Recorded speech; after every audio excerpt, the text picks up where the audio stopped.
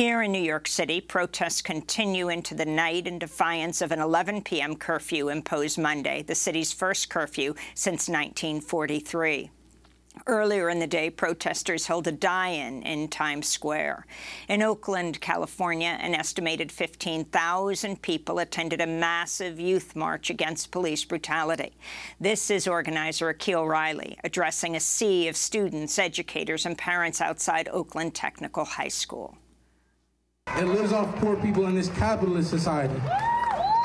People need to be oppressed for America to work. So don't believe that police are fighting crime. They're brainwashed. They're merely an arm of oppression.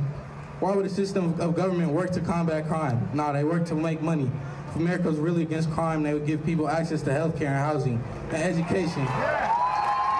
Shortly before the countywide 8 p.m. curfew began, police began shooting tear gas, flashbang grenades, and rubber bullets at demonstrators in front of Oakland Police Department headquarters.